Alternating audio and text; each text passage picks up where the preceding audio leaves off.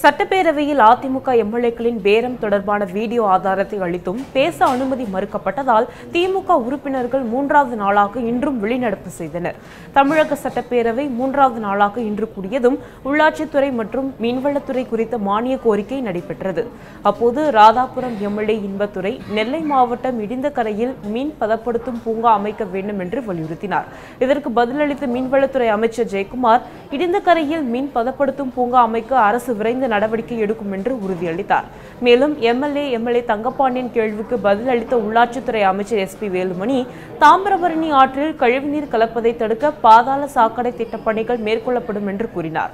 இதனிடையே அதிமுக எம்எல்ஏக்களின் பேரம் தொடர்பான வீடியோ ஆதாரம் தன்னிடம் உள்ளதாக மு.க. ஸ்டாலின் சிடி ஒன்றை காண்பித்து இது தொடர்பாக பேச அனுமதிக்க வேண்டும் என்று கேட்டார். இதற்கு சபாநாயகர் பேச அனுமதி மறுத்துவிட்டதாகவும் அவரின் செயல்பாடுகள் சரியில்லை என்றும் குற்றம் சாட்டினார். இதனை அடுத்து மூன்றாவது நாளாக அவையை புறக்கணித்து திமுக, காங்கிரஸ் உள்ளிட்ட எதிர்க்கட்சி எம்எல்ஏக்கள் வெளிநடப்பு செய்தனர்.